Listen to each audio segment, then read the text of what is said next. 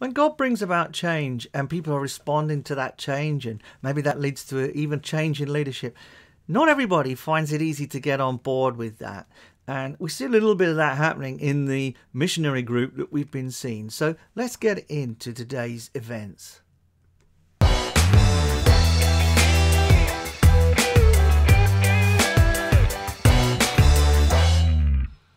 So Paul, Barnabas and John Mark are really adventuring into something completely new, because hands have been laid upon them and they have set out to take the gospel of Jesus. And what is beginning to become apparent is there's something on Paul that means he's going to take this message to the Gentiles. Now, just a couple of sentences back, it said that Saul, who was also called Paul, and from now on in the book of Acts, Luke refers to Saul by this name Paul. Saul is the Hebrew name, Paul is the Roman name, and perhaps it's because Luke is helping us to become aware of this new mission that Paul has to really reach out and make connection with the Gentiles, those who have not been brought up as Jews. And from Paphos, Paul and his companions, writes Luke, set sailed from Perga in Pamphylia, where John Mark, left them to return to Jerusalem. Why did John Mark leave them?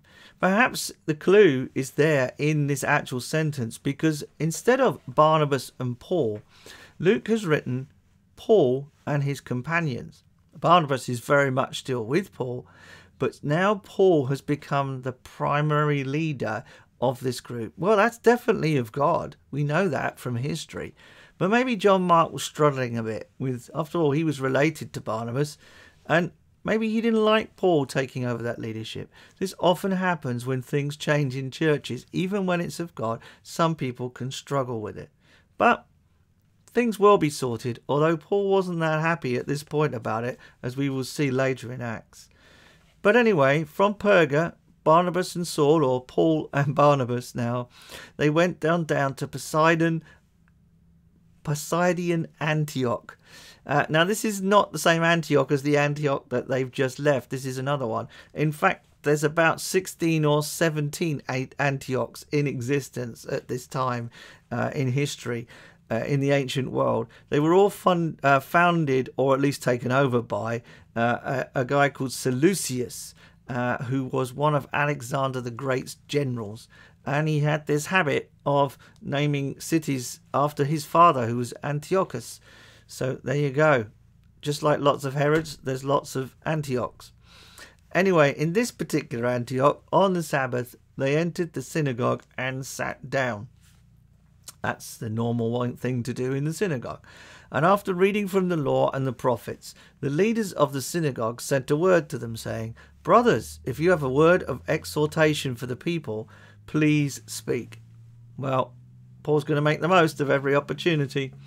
Standing up, Paul motioned with his hand and said, "Fellow Israelites, and you Gentiles who worship God, listen to me. The God of the people of Israel chose our ancestors. He made the people prosper during their stay in Egypt. With mighty power, he led them out of that country.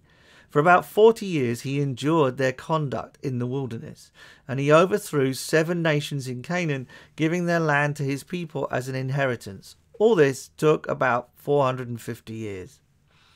After this, God gave them judges until the time of Samuel the prophet.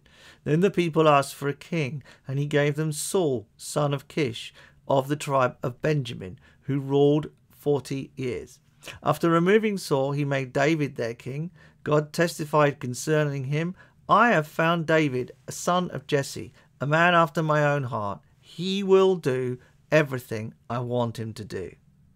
From this man's descendants, God has brought to Israel the Saviour, Jesus, as he promised. Can you see what Paul is doing here? He's talking to Jews or some Gentiles who've become God-fearers and are worshipping at the synagogue with them. So Paul, he's using their history, he's using their culture in order to enable him to connect with these people. As John was completing his work, before the coming of Jesus, John preached repentance and baptism to all the people of Israel. As John was completing his work, he said, "Who do you suppose I am? I am not the one you're looking for, but there is one coming after me whose sandals I am not worthy to untie." So he's linking in the history, he's linking in the culture, he's linking in their religious understanding into that Jesus the Messiah is part of that, and he walked into that. It's part of what we have to do as church as well today. Paul realizes that it's not just enough for people to believe in Jesus. You can't just tell them, rather, to believe in Jesus. They need to know why they need to listen. You have to create something which enables them to listen, or otherwise it can be just dismissed as irrelevant. It was irrelevant to them in one sense because Jesus was not what they expected of the Messiah. So he makes this appeal to history and their understanding. They need to know, everyone needs to know why they should believe in Jesus and what Jesus has done before they can put their faith in him. And you do that by using the culture around. We also do it by being part of a community. Now, because we love where we live, we love the people, and we want to be as Jesus in this community.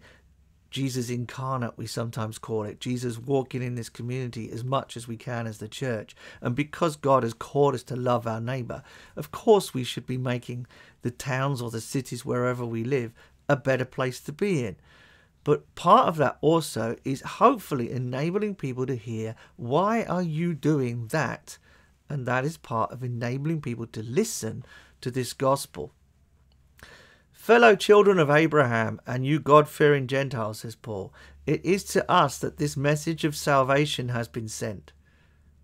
The people of Jerusalem and their rulers did not recognize Jesus, yet in condemning him they fulfilled the words of the prophets that are read every Sabbath. Though they found no proper grounds for a death sentence, they asked Pilate to have him executed. When they had carried out all that had been written about him, they took him down from the cross and laid him in a tomb. But God raised him from the dead, and for many days he was seen by those who had travelled with him from Galilee to Jerusalem. They are now the witnesses to our people. We're telling you good news. What God has promised our ancestors, he has fulfilled for us, their children, by raising up Jesus. As it is written in the 2nd Psalm, "You are my son. Today I have become your father." God raised him from the dead so that he would never be subject to decay. As God has said, "I will give you the holy and sure blessings promised to David." So it is stated elsewhere, "You will not let your Holy One see decay."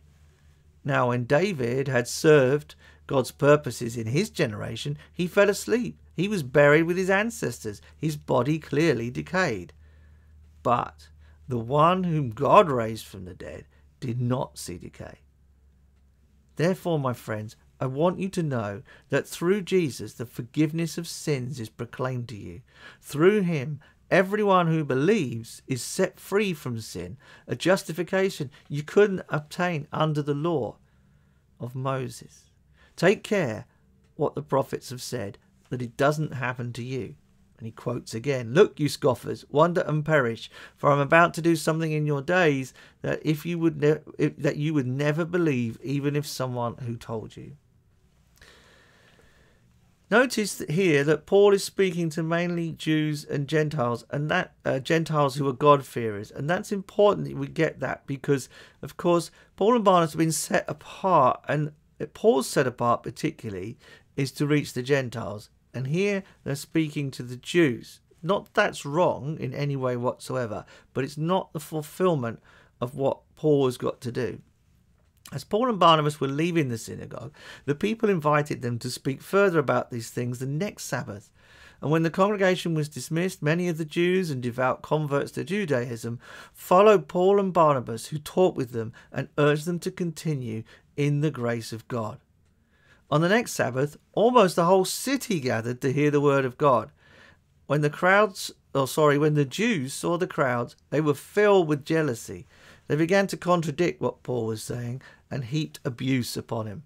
Sadly, it's a very old thing that when we come to argue Often the way we try and win our argument is by just discrediting and pouring abuse on those who have a different point of view.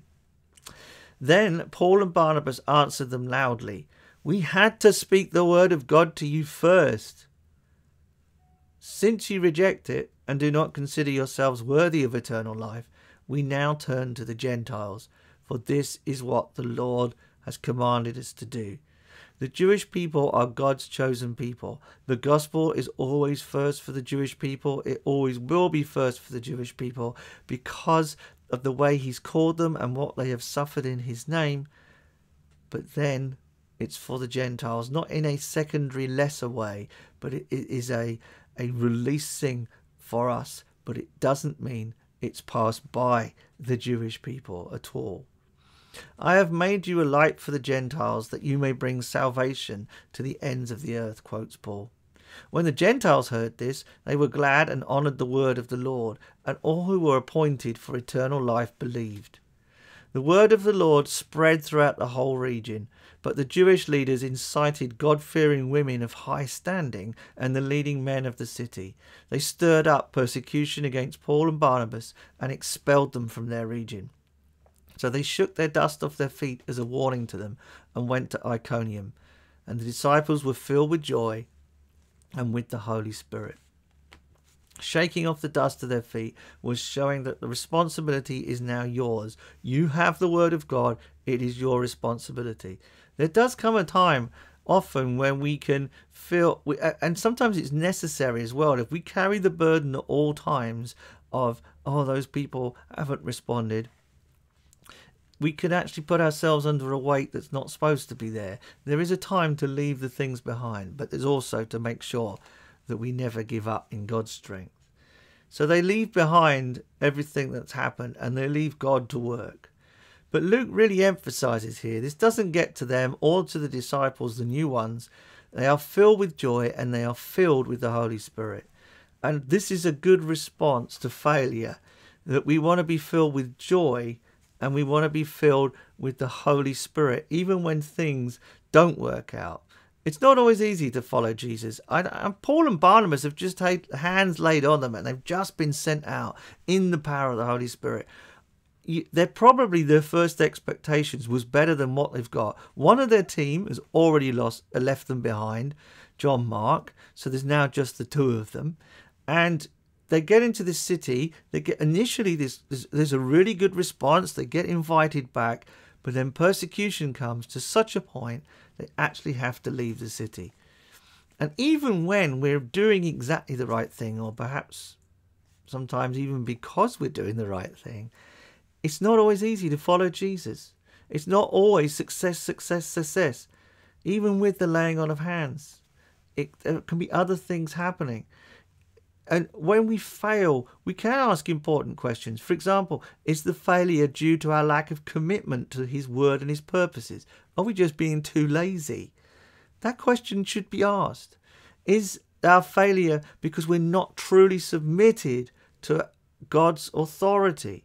Perhaps we've just got some better ideas about how things should be done and we're not really following with what God has given us to do. Another really important third question is, do we really want God's will above our own will? Those are three good questions to ask. But I think when we ask those of Paul and Barnabas in this situation, they would be saying yes, or a positive response to it. Their failure wasn't due to a commitment to the Lord. They certainly weren't lazy. No one's ever going to cause Paul the apostle of being lazy. They were submitted to his life. They weren't just trying to do their own thing. And they were wanting the full will of God. Sometimes what we go through is just the journey.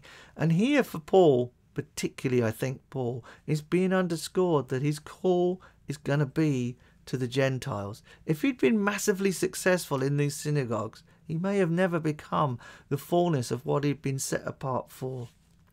Really, we're finally left, even in failure, with Paul's words himself when he wrote, "Give thanks in all circumstances, for this is God's will for you in Christ Jesus." Even when it's not working, what we've got to do is just be thankful. And in that thankfulness, we will remain joyful rather than getting down about it. And we will continually be filled with the Holy Spirit. God bless you, everybody. Keep safe and choose your path wisely. If you're liking these videos and would like us to continue making them, please don't forget to click the subscribe button and tick the bell to get notifications. Thank you so much.